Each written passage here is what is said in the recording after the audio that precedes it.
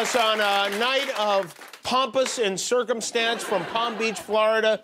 You know, the final votes for last week's midterm elections are still being counted, but the race for 2024 has already begun. Donald Trump made a big announcement tonight at Mar-a-Lago, surrounded by dozens of his closest friends and thousands of classified documents. And here it was, the moment none of us have been waiting for. Wow. Whoa. That is some group of people. Thousands. So nice. Thank you very much. That's really nice. Thank you. Ladies and gentlemen,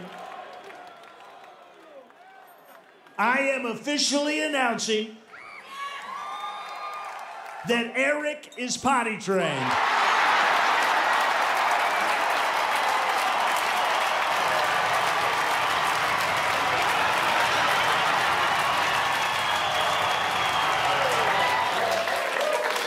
Well, good for him. That is a big announcement. You know, it's not easy to potty train when you're almost 40. It's an accomplishment.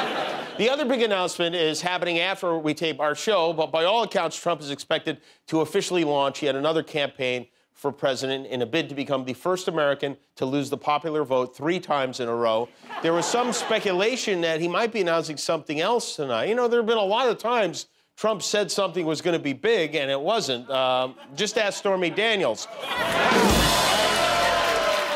Sadly, that did not appear to be the case. Trump has been reportedly interviewing staffers for his campaign, which is fun to imagine. This is the only job interview where they want to make sure you are crazy before they hire you.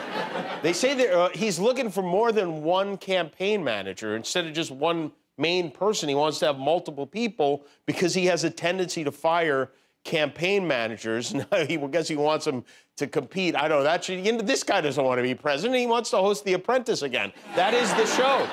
Meanwhile, many prominent Republicans are moving to distance themselves from Trump after the midterm election. A group of current and former Republican governors had a meeting this morning. Chris Christie got a big round of applause for a speech blasting Trump. He said Trump weighed the party down across all 3 election cycles. Trump was like, I weighed the party down.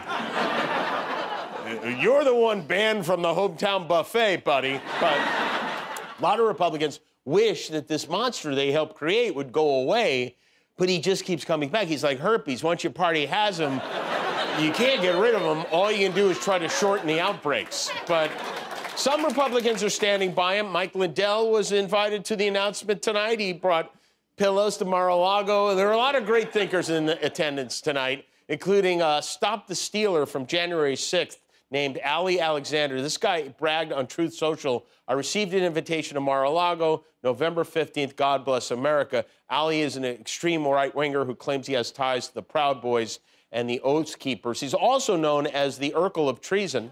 And this is who he invites to the announcement. This is this Ali guy, same person who just the other day claimed he could fix the outcome of the Arizona governor's race using the power of time travel.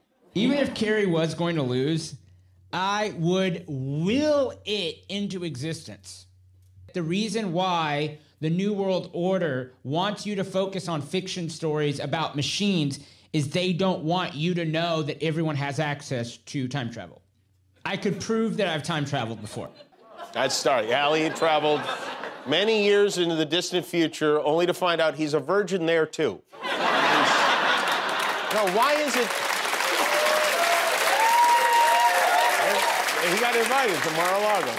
One guy who wasn't invited to Mar-a-Lago is Trump's former right-hand man, Mike Pence. Today, of all days, was the day Pence's mildly anticipated memoir came out. He sat for an hour-long interview with David Muir of ABC News last night, during which he recounted this dramatic exchange he had with a member of his Secret Service detail as the stormtroopers who wanted to hang him were closing in on the Capitol. The Secret Service came in shortly thereafter and told me I needed to leave the building again. And I said, I'm not leaving.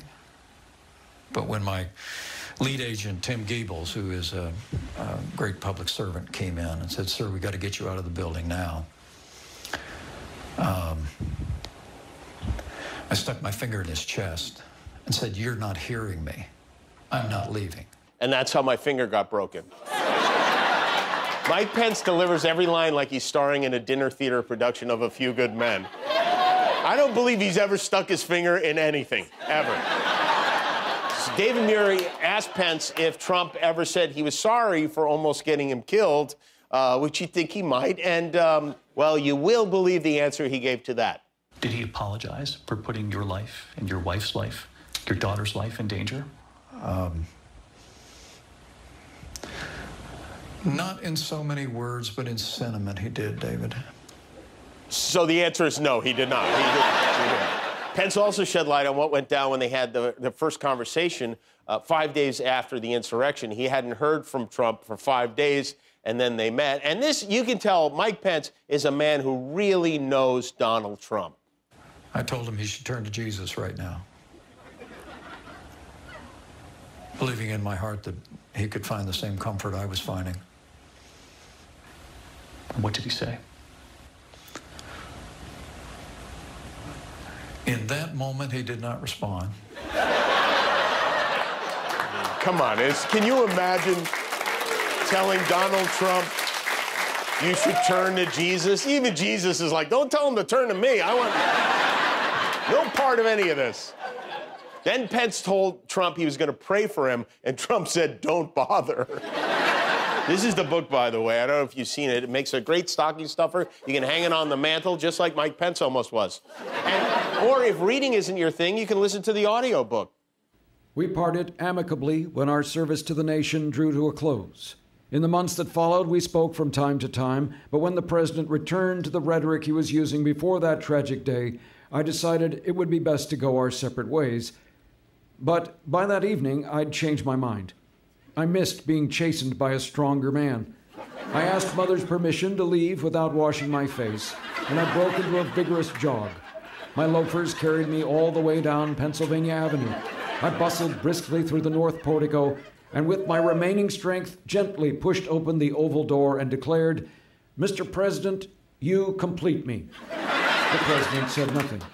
He continued stuffing Eric's pants with classified documents.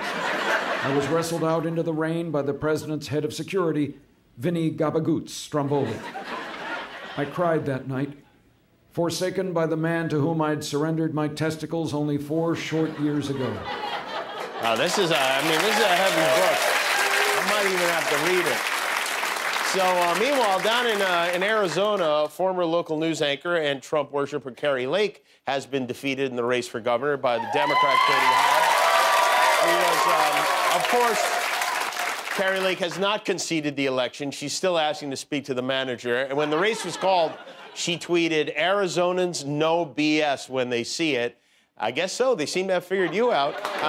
So yesterday, she appeared on the OAN channel, this right-wing network, to offer this delusional look at her future.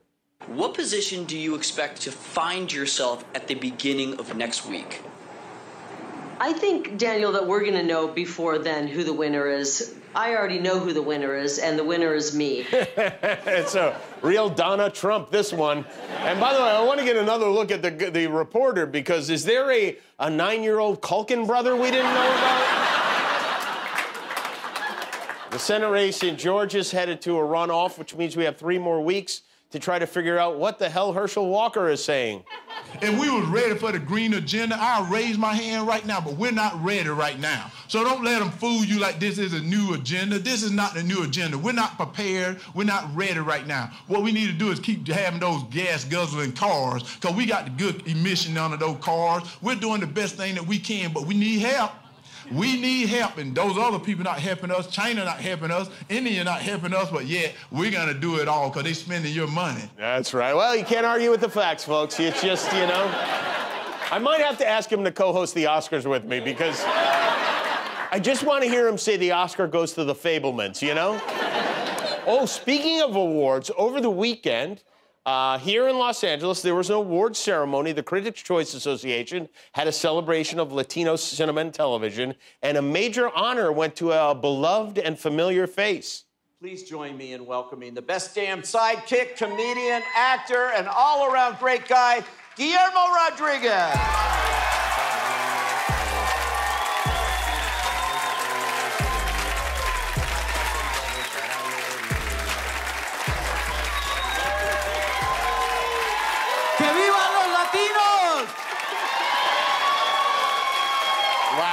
Congratulations, Guillermo.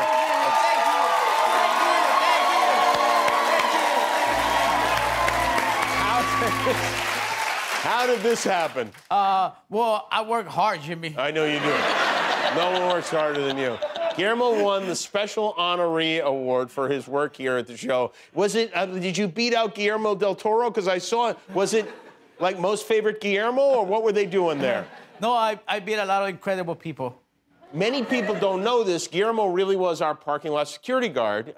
We didn't feel safe with him guarding the lot, so we moved him in here.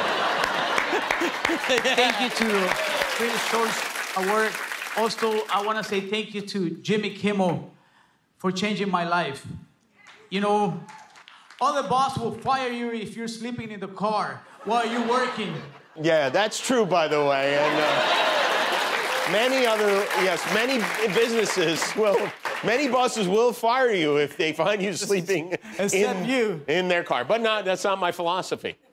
Listen, Jimmy told me, Guillermo, always be nice to everybody. Always. With directors, producers, writers, with anybody. It doesn't matter the colors, it doesn't matter who they are. Always be nice with everybody. And also, I don't want to get in trouble, so I want to say thank you to my beautiful wife right there. Yeah. That's your wife? That's your wife? What happened? She looks...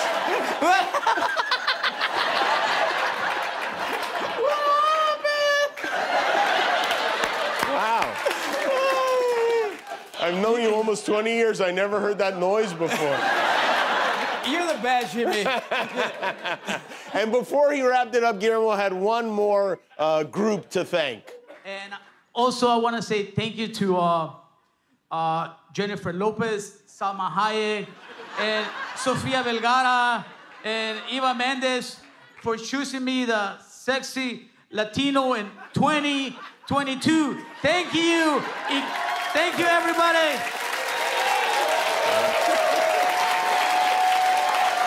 Let me tell you something.